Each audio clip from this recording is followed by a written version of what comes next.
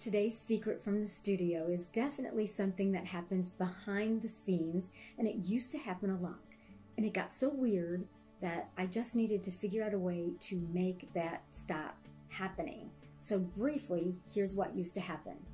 Someone would call into WHTN and ask to talk to me, and they would say something along the lines of, "Monica, I was praying and God told me that I need to have a meeting with you.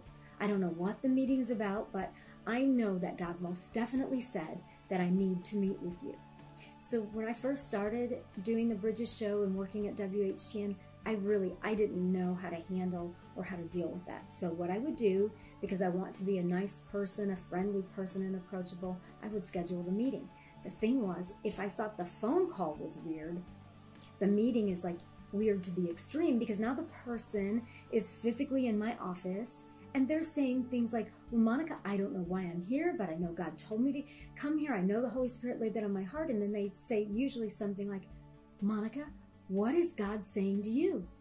And I would say, "Well, God isn't saying anything to me. I mean, you requested the meeting. God didn't speak to me about this." So it was a meeting that went absolutely nowhere except to Weird Avenue, right? So I thought, okay, I have to get this to stop happening. So I have this new approach now. If and when somebody calls and says, "Monica, I was praying and the Holy Spirit told me to call you and the Holy Spirit said that I need to meet with you," I say, "That is wonderful."